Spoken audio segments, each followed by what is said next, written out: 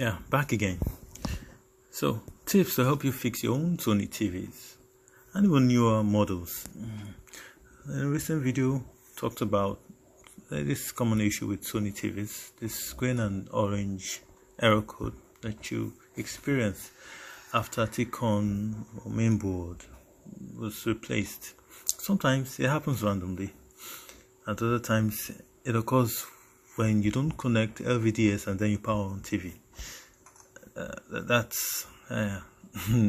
You should know this now. Never start a modern Sony TV without LVDS connected.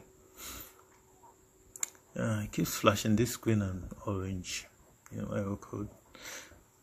Note this: board ain't dead. Now, let's talk about how you can help to revive your TV. Bring it back to optimal working condition. First, download firmware from an appropriate Sony support website. Now, with the flash drive formatted to FAT32, unzip the downloaded firmware.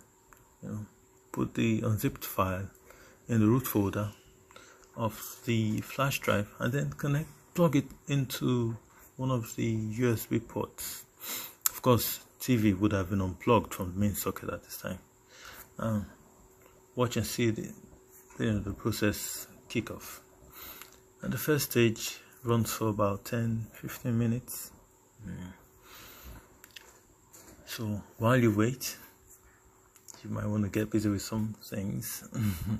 Now, next stage, this is where the indicator light changes from green to white.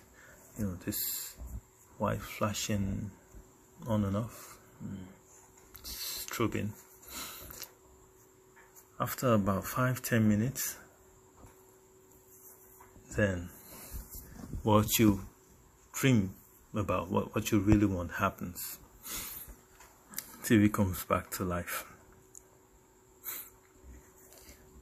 I know someone who spent over $100 replacing the board of his TV. He got a used board just because of this problem. Please bear this in mind. You can actually get this done yourself. See, TV is back up and running. Backlight has turned on. There you have it, Android.